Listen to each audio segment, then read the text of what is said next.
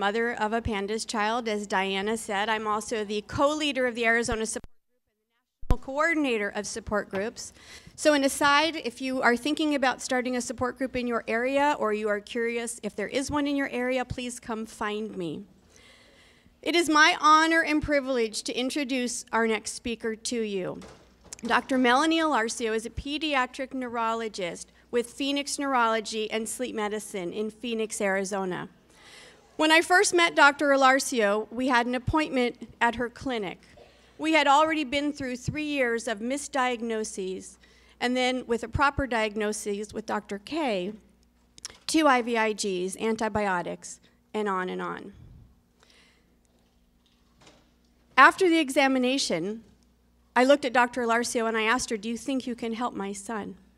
And she looked me in the eye and she said, "Carrie, I'm a doctor, but I'm a mommy first." And boy, was she right. Dr. Alarcio calls her patients her kids, and she really thinks of each child as her own child in how she treats. She is brilliant, she listens, she is caring, and she is a problem solver. She never gives up on our kids. She knows that I affectionately refer to her as Saint Melanie. So would you please help me welcome Dr. Melanie Alarcio to our conference.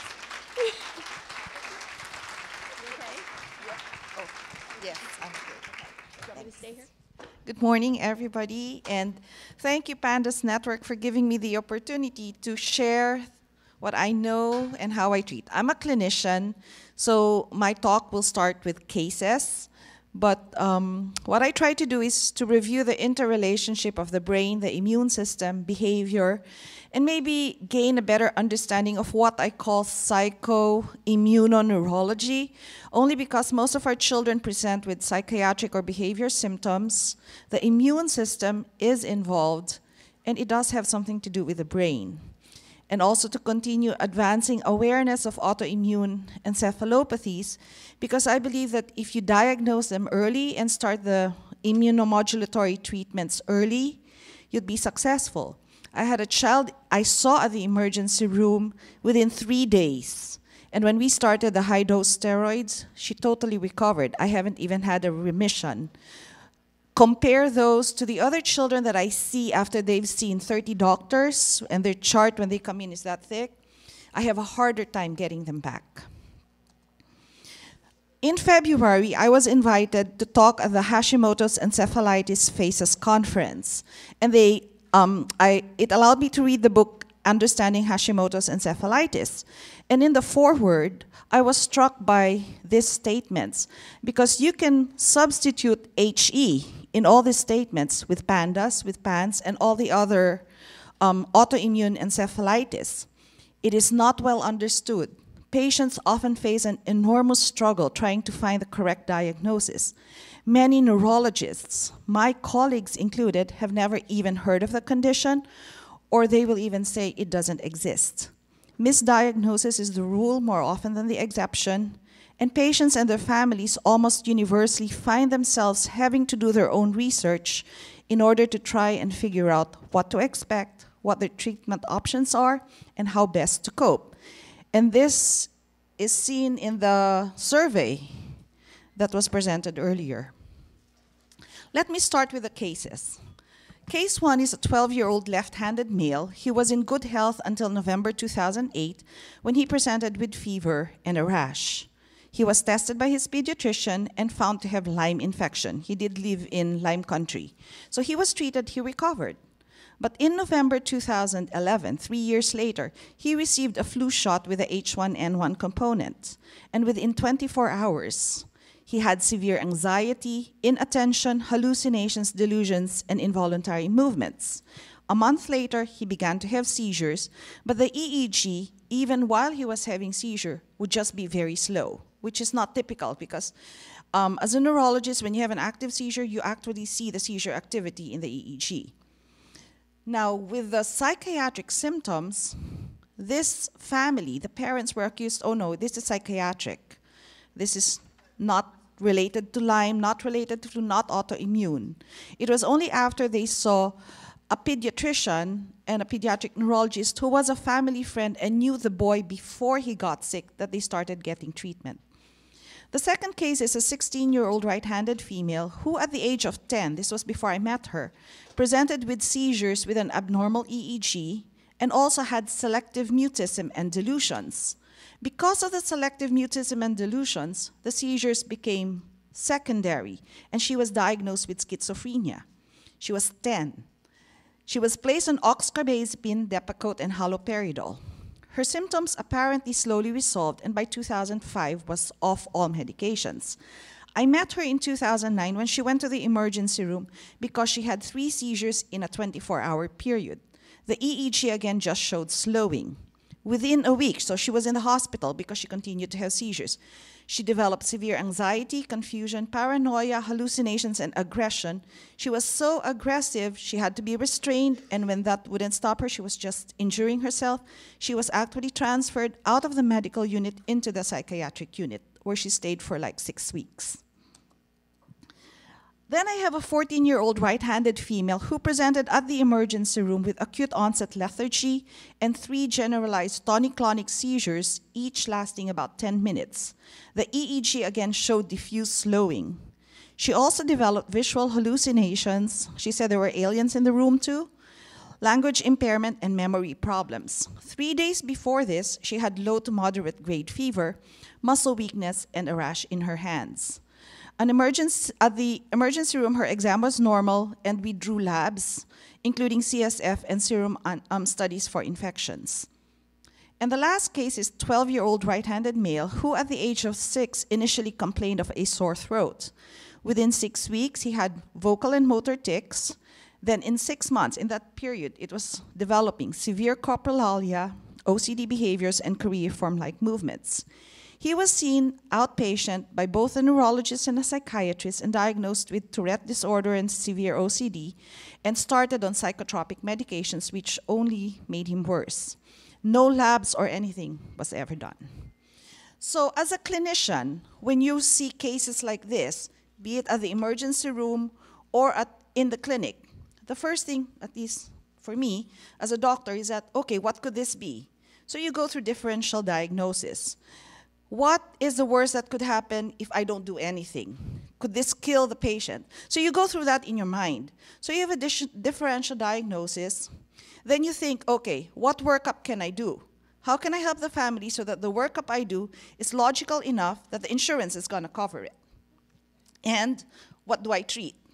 Do I start treatment before waiting for the labs to come back? Is it that urgent? Do I send him to the hospital immediately? So those things go through your mind as you're meeting each of these patients.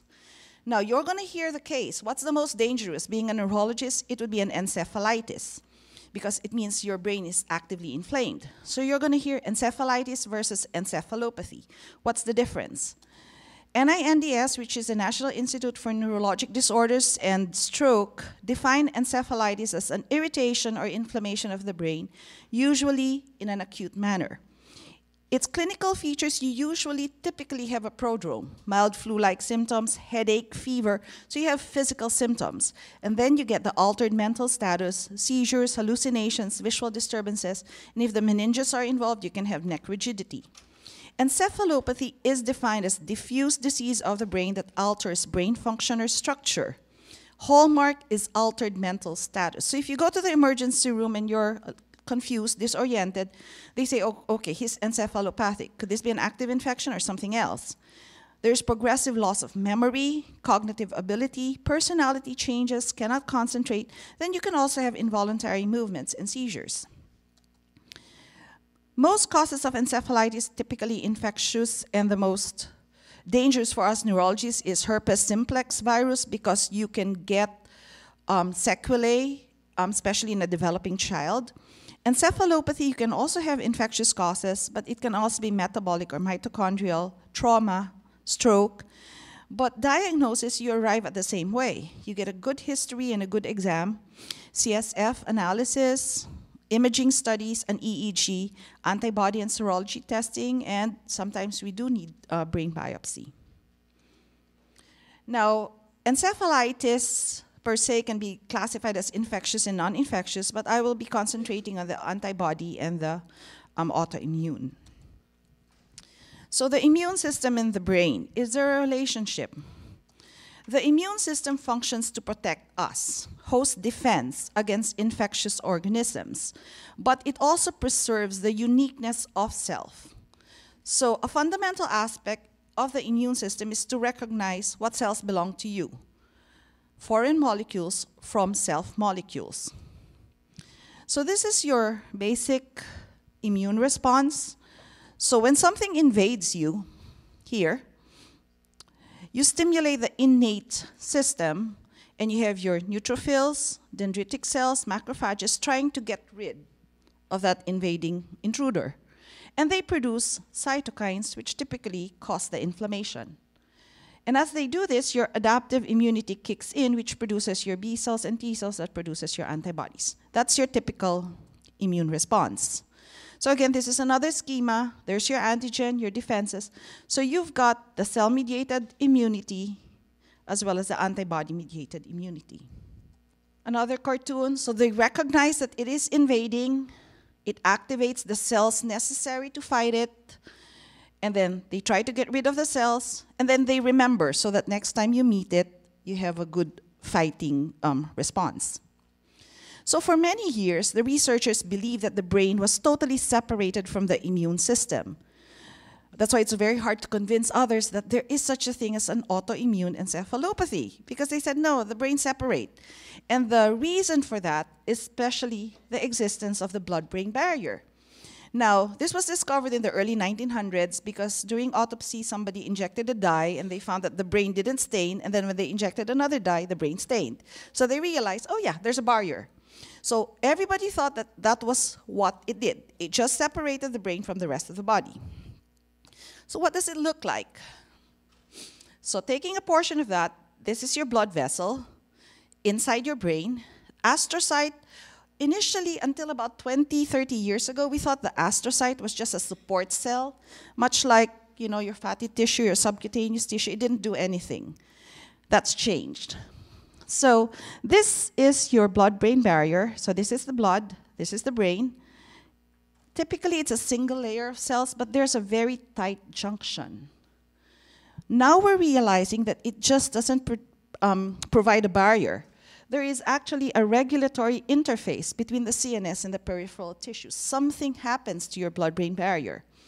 It can be modified and affected by circulating substances, not just from the blood side, but from the brain side. Now, the roles of the cells of the blood-brain barrier, it can serve as a barrier. That was what we thought it just did. But there's also a lipid-permeable cell, which allows small lipid-soluble molecules to cross. And just as an aside, most psychotropic medications, this is how they get to the brain. There's also a transporter role and as a secretory cell. So now we know that it is not as tight, it is not as separate. There are ways for substances to get across that and get into the brain. So water-soluble agents very seldom get into the brain, but the endothelial cell has a very wide lipid membrane, and it can allow lipid-soluble agents to cross. There's also receptors that you can use. So apart from the barrier function, permeability, we now know that all of these normal functions of the brain can be altered in an adaptive or pathologic manner by neuroimmune events.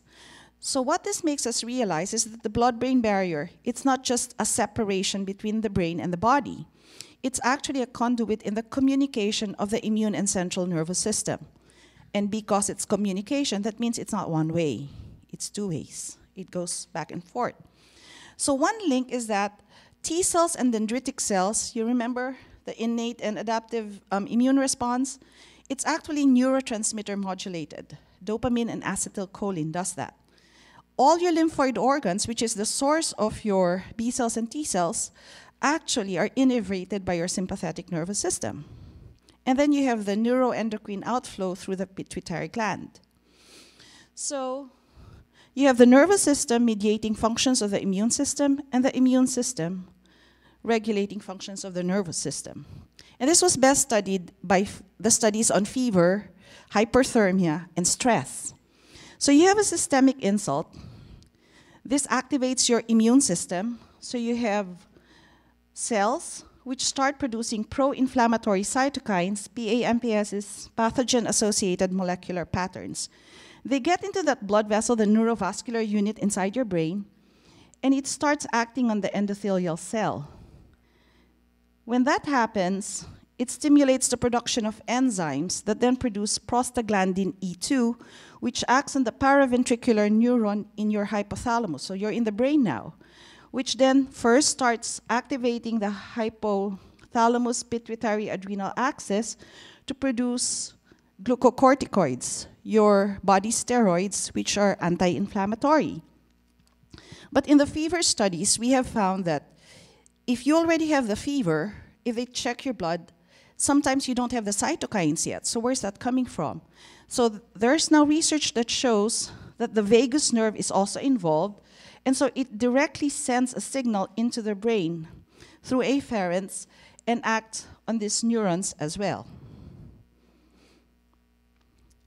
So now you have peripheral cytokines which act on the brain venules to produce PGE2. And then CVOs are circumventricular organs. This is parts of your brain where the blood-brain barrier is leaky or weak. And so it now produces brain cytokines.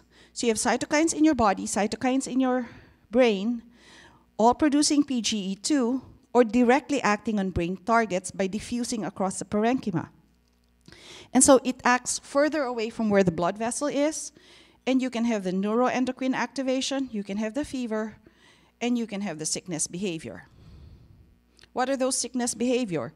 You have the decrease of food and water intake, decrease in social interaction, cognitive impairment, and activation of the sympathetic nervous system. Now, in the hypothalamus, PGE2 can also act on the EP3 receptor in the brain, and this actually modulates the release of neurotransmitters. So what happens is that the prostaglandins actually affect neural circuitry. So you have pro-inflammatory cytokines in the brain. This affects neurotransmitter metabolism because it affects reuptake. You have decreased neurogenesis, increased glutamate excitotoxicity. Glutamate is a major excitatory neurotransmitter in your brain, so you even have too much activation of that. So now you have an altered microenvironment in your CNS with altered neural circuitry. So this altered microenvironment signals to your blood-brain barrier. So you have something going on the brain side affecting your blood-brain barrier, but you also have neural circuitry, the way the brain signals each other, and it attacks like the anterior cingulate cortex, your basal ganglia, and your limbic system. And you will see later that this will explain all the symptoms your kids have. So we just talked about the cytokines. What about the antibodies? So antibody transfer can also be induced by endothelial cell activation. How? Lipopolysaccharide, for instance, this is found in gram-negative organisms, can attach to TLR4, a receptor in the endothelial cell membrane, activates the cell, and causes disruption in your tight junction. Cytokines do that. Even epinephrine, which is produced when your body is under stress, can do that and disrupt. So now you have a direct way for the antibody to cross. You can also have that without activating the endothelial cell. NMDA, for instance, the antibody can attach directly to the NMDA receptor and then passively goes across by a transporter protein. Some of your neurons have dendrites going through that, and the antibody can go directly to that. So antibody transfer can be induced. And then antibodies in your brain can also be effluxed back to the circulation, especially where it's leaky in the CVOs. So you now have a way for antibodies and cytokines to cross into the brain. So it is not a barrier, as much as we expected. It's not an electrical fence. The other portion of this is, what if there's something innately wrong with your immune system already? So you have an abnormal innate immunity, so you cannot completely eliminate your pathogens. So you have a chronic latent infectious state, and then you have the latent underlying inflammatory process going on. So if you have this already, it affects your blood-brain barrier, so things can go into your brain. Adaptive immunity, you lose immunotolerance, so you have that proneness to autoimmunity. This runs in families. So you have autoreactive autoantibodies or brain-reactive antibodies. So if your blood-brain barrier was intact, maybe these brain-reactive antibodies wouldn't produce any pathologic symptoms. But because of this, because of the cytokines, you now have a disrupted blood-brain barrier. So your brain-reactive antibodies can actually cross, and now you have modulation of neurologic and behavior symptoms. So now we have an idea of why we have those symptoms. So it has something to do with our immune system.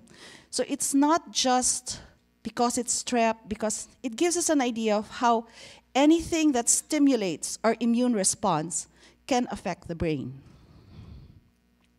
Now, autoimmune neurologic disorders can target virtually any structure within the central and peripheral nervous system. Sometimes when the cell type targeted occurs in many different CNS structures, then the syndromes, the presenting clinical symptoms would be wide. Immune-mediated or autoimmune encephalopathy comprise a large number of syndromes, some of which have only been recently identified. It is controversial because clinical presentation often includes recent onset of progressive cognitive and behavior problems, including inattention, hyperactivity, delusions, paranoia, and hallucinations. How many of us have heard, oh, my child's 4-year-old, 5-year-old, 6-year-old, he's starting school, he has ADHD, and then they stop there.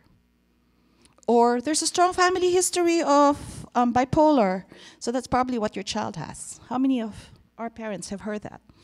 It often mimics psychiatric disorders like schizophrenia and bipolar, but you know what? I still get upset when a 4-year-old gets diagnosed with schizophrenia. It's like, really? It's challenging to evaluate because providers have low index of suspicion. They just don't think of it. A child, 4-year-old, 5-year-old, ADHD, send him to the psychiatrist or the therapist. Now, why are we impaired? Parts of your brain, frontal lobe, parietal lobe, this tells you, like this was especially in stroke, the thing with neurology is we're always asked, where is the lesion? You have this, what part of the brain? Frontal lobe, here, see? Loss, if you've got stroke, you can be paralyzed. Inability to plan a sequence of complex movements needed to complete multi-stepped tasks, such as making coffee. Things your child typically does, they forget. Loss of flexibility in thinking, this is the frontal lobe. Mood changes. Inability to focus on a task. Look at the parietal lobe. Remember the child who draws only on the left side or only on the right side? Inability to attend more than one object at a time. Difficulty with math, difficulty with reading. Occipital lobe, color vision changes.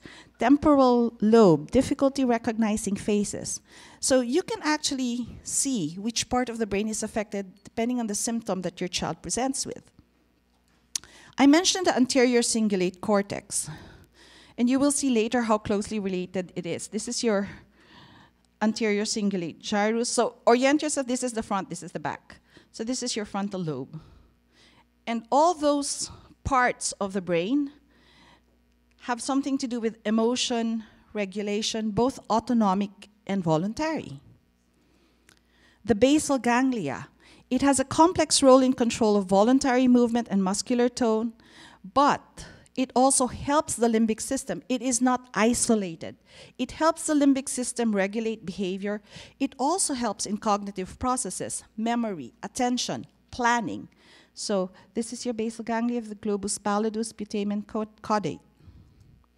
The limbic system, the amygdala, for instance, rage, anger. Same thing with the parahippocampal gyrus, rage and fright. Isn't this familiar to most of the parents with PANDAS, PANS, or autoimmune kids? Look at how they are all interrelated, how close they are to each other in the brain. And in the middle of this, you have the third ventricle, which has your CSF, which has your choroid plexus, where the blood-brain barrier is leaky. So you can see how easy it is for the antibodies and the cytokines to diffuse across the brain parenchyma and attack all of that. What about neurotransmitters? These are the important neurotransmitters. See the roles they play: memory formation, sensory response, mood regulation, cognition, voluntary motion. Down here, memory, serotonin, sleep cycle. Oh, and by the way, there's a study at AAN right now saying that narcolepsy, a sleep disorder, is autoimmune in nature. And when I told that to one of my sleep neurologists, he looks at me and says, really? Because he was one of those who thought I was a quack. But dopamine, focus, attention, memory, motivation, mood, addictive disorders, norepinephrine, energy, drive, anxiety. These are all mediators of the things, the symptoms that we have. Histamine. Histamine is another thing that's important because, like in the brain, it's a neurotransmitter that regulates sleep, hormonal secretion, memory formation, brain arousal. Let's see. Dopamine, serotonin. Clinical side, remember the cases? Vimpat, Onfin, Depakote for seizures. It didn't work. Autoimmune encephalopathy was his diagnosis. They did serum NMDA receptor antibody that was negative, but CSF was not done. He started IVIG in January 2012 with very good response. He has been seizure-free since May 2012, but continues to need IVIG every 3 weeks, and he still has relapses. Case 2, we found her to be positive serum NMDA receptor antibody.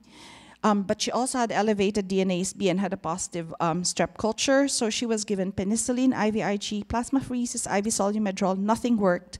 And the only sustained response we had was when we started her on cyclophosphamide.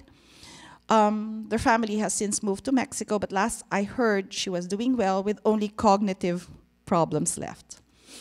Case 3, the seizures did not respond at all, but she had, this was the one that we saw in the emergency room, her TPO antibody and antithyroglobulin antibodies were elevated. We gave her IV Solumedrol 1 gram per day for 3 days, then maintained her on 60 milligrams oral prednisone daily, high dose, but she had impressive clinical improvement and has not had a relapse. But we got her within a week. Case 4 was found to have elevated antibody titers to strep and mycoplasma, had received IVIG and antibiotics, had been steadily improving, but has been having some flares. Mom describes that after having lost her child cognitively, physically, and emotionally, she now has him back. So let me just, this is one slide that I really want to share. I actually created this as I was preparing for the talk because across the board, this is Hashimoto's, NMDA, PANDAS, and limbic or paraneoplastic. Look at the similarity in cognitive impairment, psychiatric symptoms. Some we have antibodies identified, but they are all responsive to immunomodulatory therapy. Oh, somebody asked about males. Here, gender ratio, 2.6 to 1 in PANDAS. In less than 8-year-old, ratio is 5 to 1. This is from Dr. Zuido. Symptom presentation, always acute or subacute. There's a variability in type of symptoms displayed by individuals, and symptom profiles may evolve over time, with one set predominant at one stage and others becoming problematic. So it changes, which makes it difficult for providers, and that's why most children are labeled behavioral. Now, when I first started this road, we started with Sydenham's, and then PANDAS, and then other organisms, and then non-infectious triggers. So I figured this can all fall under the umbrella of autoimmune or immune-mediated encephalopathy. But something else, see, immune-mediated, but see, I'm now realizing, because I have 20-year-old and 21-year-olds and 24-year-olds in my clinic, although I'm a pediatric neurologist, could this all fall under a bigger one? Psychoimmunoneurologic syndromes. We have not fully understood the pathogenesis, the pathophysiology. We only know that because the psychiatric or behavior symptoms are so intense, we already saw how the brain is affected while you have those symptoms. We know the immune system is involved, but which one? And we know it's the brain. That's why I don't understand the division between psychiatry and neurologists. It's like the same brain. Don't we?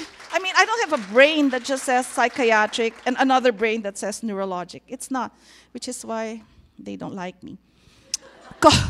Cognitive bias.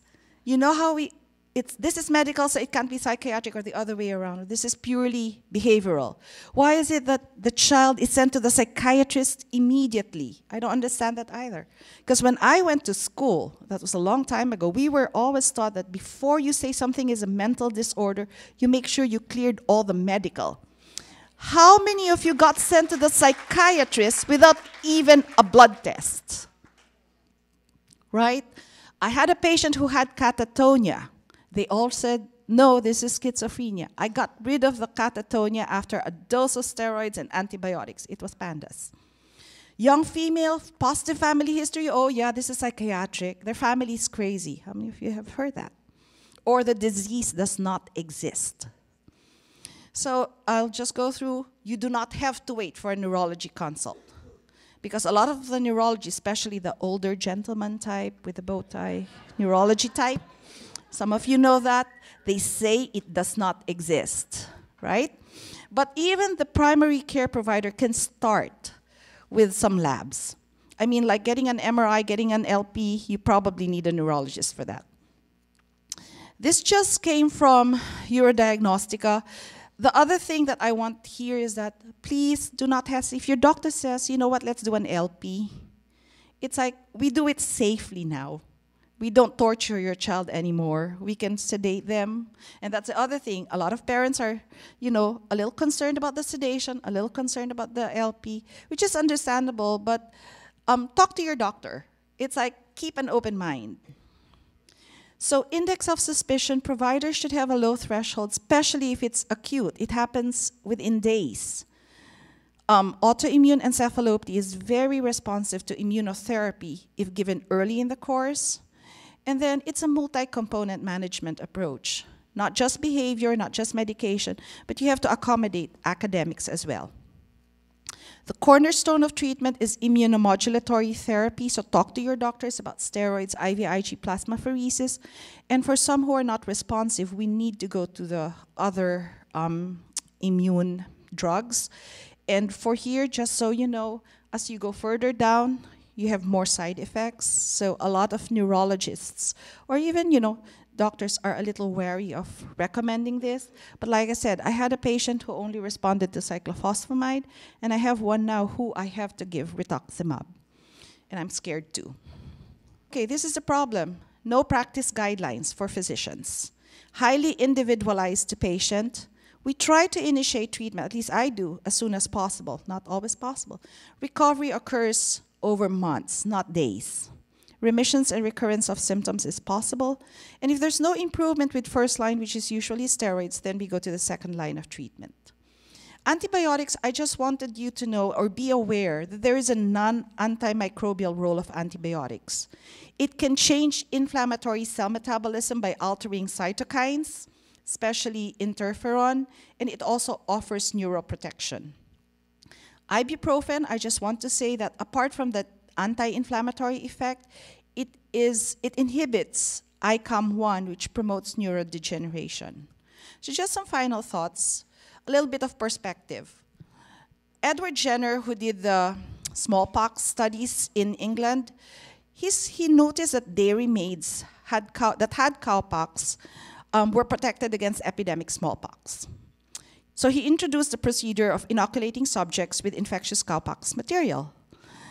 This was preceded by over 100 years by the work of Louis Pasteur. But when he reported this to the Royal Society of Physicians in England, it was said to be incomplete, unconvincing, so much at variance with established knowledge and with also incredible. But 200 years later, WHO vaccination program has eradicated smallpox. How long ago since we started PANDAS? PANDAS, 20 years. We're early. It's a struggle for parents, but it's early.